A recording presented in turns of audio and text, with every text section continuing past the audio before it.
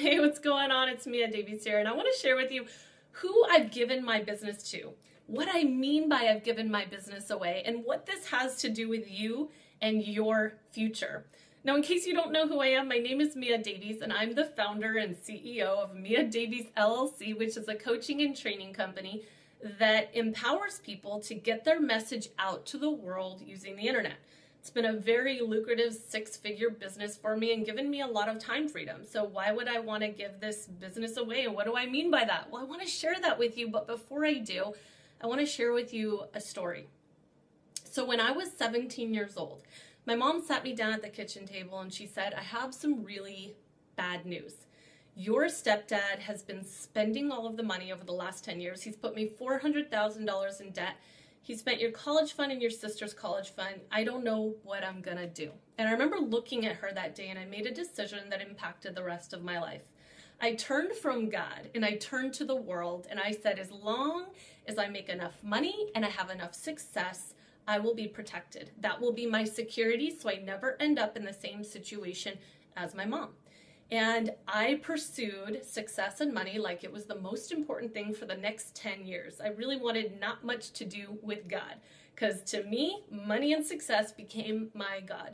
I worked hard through college. I graduated with my master's degree at 23 years old, started a speech therapy company, making a six-figure income by 24 years old. I had bought a house and looked like I had all the success from a worldly standpoint. On the outside, it looked good. On the inside, I was in a lot of pain. As you can imagine, turning from God and pursuing all these worldly things, it was pretty empty inside. And I was at a business event about 5 years ago, and my intention was to get some more business strategy so I could go make some more money. Well, God ended up showing me a different path that night. In fact, it ended up being a very powerful weekend of coming back to God. I ended up picking up a Bible for the first time in 10 years. I was on my knees that night praying to God that he would save me from this situation. Now, from the world standpoint, I looked like I had it all. But on the inside, I was begging God to save me from the pain I was in. I was in a terrible relationship that looked good from the outside, but it was not good behind closed doors. And I didn't know how to save myself. So I was asking God, please help me. In a matter of 4 weeks, God moved supernaturally in my life, and he allowed me to sell my house in a bad market within 2 weeks, sold everything I owned, moved from New Mexico to San Diego, and I was out here within 4 weeks flat. Nobody thought it was even possible, and it wasn't except for God, right? So I got here to San Diego, and I got a fresh new start. I got to really start to create a new life, and I was so grateful for that, but guess what happened? Once everything was fine again, I said, thanks for your help, God. I'm good now. I'm going to go back to pursuing worldly things. I'm going to go back to pursuing success and money. At that time, I ended up coming on the internet, learning internet marketing, and I started to pursue that world. Before long, I had built up a six-figure income that allowed me to walk away from my speech therapy company. So here I was with this internet business.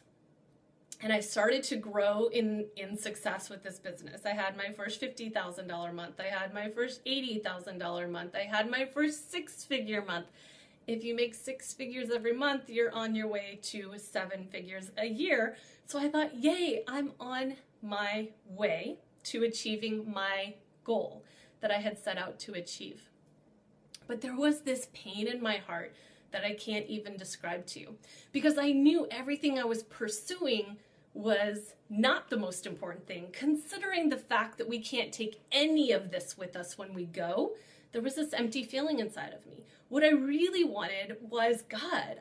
That's all I wanted. I just didn't know how to fully trust God. I didn't know how to turn from the world and pursuing success and say, God, I trust you. What do you want to do with my life? And I kept asking the question, and God moved in my life and brought me in the last few months to incredible answers to the questions I've been asking. In fact, in a very short period of time, God has set me free from this prison I've been living in my entire life, which is called, as long as I have enough success and money, I will be okay. It's called having all of your security in material things and in worldly things and in money. He set me free from that. And I have learned who God really is, and being able to finally walk in faith rather than this view of what I thought God was, which was I can't fully trust God. So he's revealed to me who he truly is. And out of that, I've been able to completely surrender not only my business, but my entire life to God and say, look, this is all yours. You created me. You gave me breath to breathe another day. You gave me this mind. You gave me the entrepreneurial spirit. You gave me the skills that I have. You gave me all of this. What is it you want to do with it? If I need to walk away from this business, if that's not your will, if I built all this up off of my own agenda, then let it be done. I don't need this business. I don't need the Mercedes. I don't need the house. I don't need all these things. And to be freed from that and to say, all I need is God. I don't need any of these things. You see, none of these things are bad. Money's not bad. Success isn't bad. None of it's bad. It's just that when that is more important to us than God, when we love that more than God, that's where the pain really is, because he just wants our hearts, you know? So if you can have things, but you have any attachment to them, I mean, you can't take any of them with you when you go. They're not your most important thing. You don't pursue them and love them over God. Then you can have God can have your whole heart and allow him to work through you and in you to have his will be done. And amazing things can happen. I mean, this is God. He created everything in 6 days and then rested on the seventh day. It's not a big deal to him. So, you know, your problems that seem so big, your business that seems so important, all these things are just, they're nothing to him. I mean, he owns all of it anyway. So to get to a point of saying, look, this was all yours. I've been running with it to meet my own needs and my own agenda, but what is your will? Let your will be done. I don't need any of this. What do you want to do with this? And what's so cool is in completely surrendering my business and my life and just giving it back to God, who it was his to begin with. The only thing he's put on my heart is that this platform, I mean, being able to have any influence in the world, being able to use the internet, being able to do all these things, that this can be used to actually bring truth and light to people. You know, there's a lot of darkness in the business world right now. There's a lot of greed. There's a lot of pursuing worldly things like that's all that matters. There's a lot of, you know, worshiping the wrong things. I mean, where's God in half of it, right? In any of it. And so being able to bring that light and bring his truth back to the business world is really what he's put on my heart to do. And it's so cool because in surrendering your business completely to him and surrendering your life to him, he can start to move supernaturally and really take all these talents and skills and even the breath of life that he's given you and actually start to fulfill his will through you. You can be used mightily by God when you surrender your life, because he loves you so much. He loves us so much. He doesn't want anything from us. He doesn't need anything from us. All he wants is our heart. He just wants us to love him. And out of that, anything is possible. Nothing's impossible for God. Nothing. Absolutely nothing. And so to have God as the CEO of your business and you're simply a servant to God, that's an exciting business opportunity right there, right? I mean, the creator of the universe is in charge. You're letting him lead the way, and you're his servant. How can I serve people through these skills you've given me, through this business you've given me, through this influence you've given me, through this internet thing you've given me? How can I fulfill your will, not my will? These are amazing questions to ask, and where it all leads, I don't know. Only God knows. You know, he doesn't reveal his whole plan to us because we probably couldn't handle it. He already knows how it's all going to go for you, for me. It's already been laid out. It's already been prepared. He already knows our next step. He already knows everything. But to actually humble yourself and surrender not only your business, but your entire life to the one who created you and allow him to work through you and in you, amazing things will happen. It's the direct opposite of what this world says. This world says, go out and take care of yourself first. Worry about money, worry about the clothes you're going to wear, the food you're going to eat, take care of all of that. And hopefully if you have some time for God in there, you'll squeeze it in on Sundays when you go to church, right? That's what most people are doing. As where God's word says the exact opposite, which our brains can't seem to comprehend, which is seek first, Matthew 6:33, seek first the kingdom of God and his righteousness, and all these things shall be added unto you. Don't worry about what you're going to eat, the clothes you're going to wear, what money you're going to make. Don't worry about any of that. Focus on the kingdom of God and his righteousness first, and all these things will be taken care of. That's a direct contradiction to what we're trained in this society. Really? Is it really all going to be handled? Now, some people could take that the wrong way. If you have an issue with laziness, you could say, oh, God's going to take care of everything. I'm going to sit here and watch TV. You have another thing coming for you if that's the case.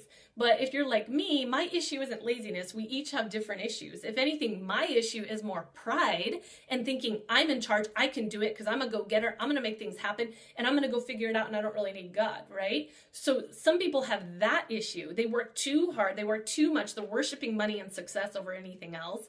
And then other people have the issue of laziness.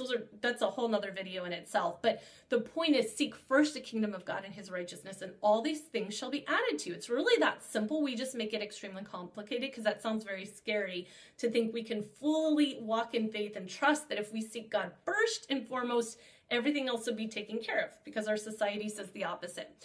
But I want to give you an invitation today, because I just shared a lot with you. I shared with you what's happening on my journey, and I don't know what's happening with you exactly. You know, God's moving in all of our lives in different ways, and it's a personal relationship you have with God that you need to seek out, and he's going to speak to you and reveal things to you in the way and in his time. I don't know what that is, but I want to give you an invitation today to look at your own life and look at everything you have and ask yourself, if God asked you today to let go of everything, what is it you would still hold on to and say, God, I'll do everything you ask me, except I won't let go of that. And whatever that one thing is, you love that more than you love God. And that's what has to go. You have to clear that out of your heart. You want to be at a place where no matter what you have, no matter what you've been blessed with, you can enjoy it and you can have it. None of it's bad. But to be in a place of you love God more than any of it. And if he asks you to let it all go now, could you let it all go? And truly have that knowing in your heart that you're not attached to any of it, because you cannot take any of this with you when you go. None of it. It's all of the world, right? And so if you can stand in that place, you can be trusted with money and success and fame and these different things, because you aren't attached to it. You don't have your identity wrapped up in it. You don't love it more than you love God. As long as you put God first and you love him with your whole heart, then you can be trusted with some of these bigger things that typically go straight to people's head, right? They think, oh, I did all that. I got it. And that is the saddest place to be, absolute destruction. You know, I'm so grateful every day that God did not bring my business. He didn't allow my business to reach 7 figures, because I'm going to tell you right now, if I had met my goal that I was pursuing over God, it would have been my destruction, because I was so convinced that as long as I had all of that, I would be fine. And I'm so grateful to be at a place now where I don't need any of that. All I need is God. Everything else is simply a bonus. If he wants to give me a business, if he wants to give me 7 figures and I can be trusted with all that, great. It's all his anyways. It was never mine. He gave me the breath of life and the abilities that I have in the first place. So it is all his.